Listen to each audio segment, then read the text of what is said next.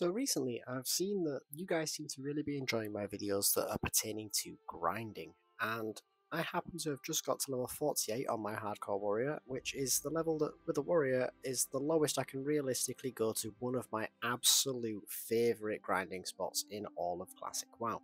So it felt wrong to not share it with you all, so I'm going to today tell you about how I like to grind in the Netherguard Keep mine. Now, there's a lot of pros and a couple of cons to this farm, so let's dive into it, shall we?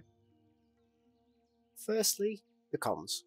So, con number one, which is going to be a big issue for the majority of you, I imagine, which is that this farm is exclusive to the Horde. If you go here as an Alliance character, the mobs are friendly, and the mining nodes that make this mine a particularly good farming spot are also not able to be mined by Alliance players. They're exclusive to Horde as well. Beyond that, there is only really one downside to this farm, which is that the mobs do have a Sunder Armor effect, meaning that if you don't kill them quick enough or you're going from mob to mob, you can rack this up, and if you are a melee character, you will find that you will have to take little breaks from mob to mob from time to time, just to let these stacks fall off. But realistically, that's about the only negatives that there are for this farm, and if you can either deal with or get around these problems, then you're in for an absolute treat because the pros list is going to be considerably longer. So let's start with the mobs themselves. There's only 3 mob types in here that you're going to be farming. There's going to be the miners, the foremen, and the engineers. Now, the miners make up the majority of the mobs, and they are the ones that have the Sunder Armor effect. They are otherwise very simple, basic melee mobs without a particularly big difficulty to killing them. And the engineers and foremen don't really have too much, in all honesty, worth mentioning, other than the fact that they don't have the Sunder Armor effect, meaning that if you don't want to stop killing mobs, you can time it so that the Sunder Armor effects, when they need to be dropped off, if you go and kill a mob that is a foreman or an engineer, you can use that time while your Sunder Armor effect is falling off to kill those mobs so you don't have to stop grinding. Beyond that, the drops from the mobs are absolutely fantastic. So the first thing that we're going to talk about is actually just going to be as simple as Mage Weave Cloth. Now, if you have a use for this cloth, which I dare suggest everybody does, because if nothing else, you can use it for the cloth hand-ins in the towns to essentially get a quest worth of XP for handing it in. But of course, beyond that, we've got tailoring, we've got first aid, all that good stuff that you all know about. These mobs drop an obscene amount of Mage Weave Cloth. Now, doing this farm on my warrior, I did find that these mobs were particularly tough because my warrior is the bare minimum level realistically on a warrior for coming here. The mobs are equal level to me, and I don't really like to do grinds on a warrior of mobs that are higher than me, so this is the lowest I would ever enter the cave. As a result of it being a level appropriate as opposed to green mobs to me, it was slightly more difficult to kill these mobs, especially because I am somewhat falling behind on my gear, and I was using Mage Weave bandages to heal up between mobs. That being said, I was still able to grind out considerably more Mage Weave than I was using, meaning that if I were to stay here, I could easily level up all of my professions, do all of the hand-ins, and that is going to be a big benefit to this grind. Next up, I want to talk about the mining that is available in here. Now, there are a lot of node spawns in here, and the majority of them are going to be mithril.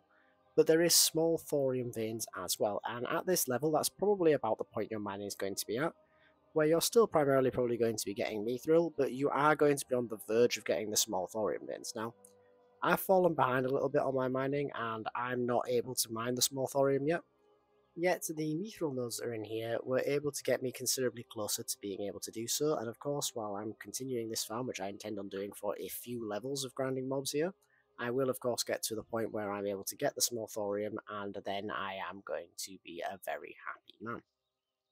Then beyond that, we have the unique aspect to this farm, and the reason that it makes it so good in my opinion. And that is going to be the Draethys crystals. Now, there is essentially a flawless and an imperfect version of this item, and this item is simply something you turn into an NPC to get a reward. Now, there are a few things worth mentioning. The green version, the imperfect Draethys crystal, is going to be turned in, and the first one that you get a full quest worth of experience for. I think it's about 5,000 experience you get for handing it in, which is no small amount of experience and is definitely going to be a nice little perk to doing this farm. You will also get a random level appropriate green item in the mid 40s to early 50s, which is absolutely fantastic.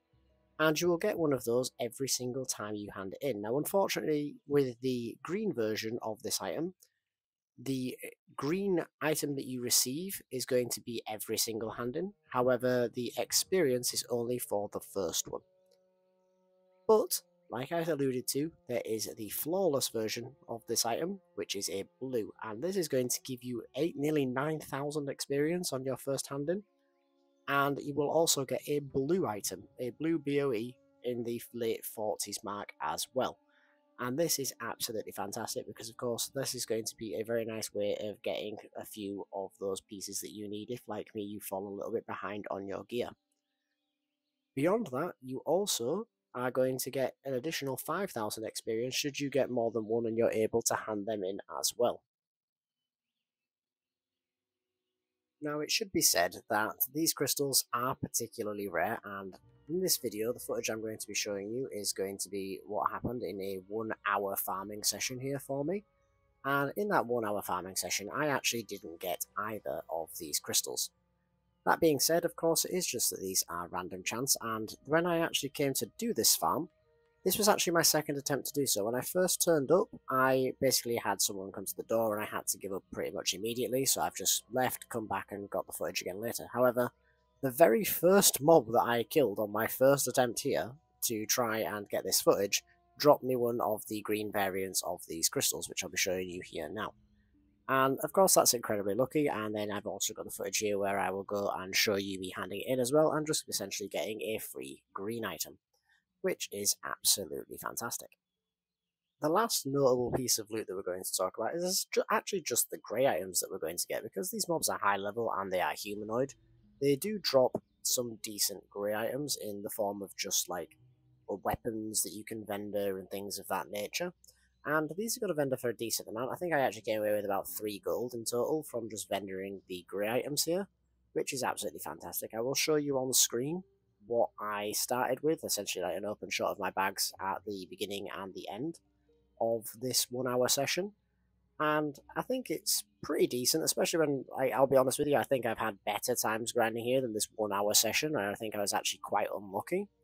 It may just be because my overall kill count was quite low as well, because I was struggling a little bit more on this farm than I usually do when I'm here. But then again, it should be noted, this farm is nice and easy to the point where when I'm actually getting this footage for you, I had Netflix open on the other monitor, I was replying to messages on my phone, and basically very half-heartedly doing the grind.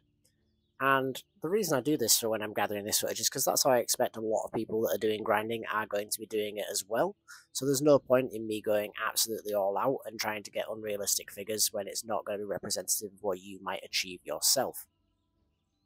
Now, 2 things that I do want to mention finally for closing thoughts on this farm is that firstly, mob density. These mobs are very close together, but not so close as to have the space and mob density available for AoE farming, in my opinion. You are probably going to want to do these one at a time. If you are capable of doing more, then what I would suggest is that if you are a mage looking to AoE farm, you want to give this a go. If you can get the pull right, there is a long bridge section that you could use for your AoE farming kill location. That doesn't actually have any mobs on it by default, so if you can get the pull and bring them up here, you would be able to do that. Although I'm not sure how well that'd work. I'm not an AoE farmer, I'm certainly not a merge player, so I would need your input on that one. So if you are someone who's attempted this AoE farming, then please do let me know how you got on. And finally, anyone who's worrying about Terrimus the Devourer, because this is in Blasted Lands, he doesn't patrol up high enough to get to the entrance to Blasted Lands, where you will find the entrance to this mine. It's basically as you go over the border from the Swamp of Sorrows into the Blasted Lands. The entrance is on your left, and Terrimus doesn't come anywhere near that. He does patrol around the area where the NPC hand-in is for the crystals, so do bear that in mind, but in all honesty, he patrols such a large area that is so open, it's so easy to see him from anywhere. You're not going to have any issues with regards to not getting attacked by Terrimus, providing that you have a brain cell. But with all that said, I do believe that this is going to be all of my thoughts on this particular farm, so please do let me know if you are familiar with this one or if it looks interesting to you down below. And as always guys, I hope to see you in the next one. Laters.